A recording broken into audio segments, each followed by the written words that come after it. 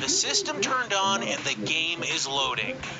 This is taking a little while, but shouldn't be much longer, right? How has a minute passed and the system is still not done loading? How much longer could it possibly be? Almost at the end. It's still hanging on, but we're almost there. And here it goes. There's the HyperScan logo. There's the logo for Marvel. And there's the logo for the company that made this game. And that was 2 minutes. 2 minutes of loading for intro logos. It didn't even start up the game. It took forever to load this disc. And folks, I'm not making this up. Directly after the loading screen, this system started to make this strange noise. It sounded like this.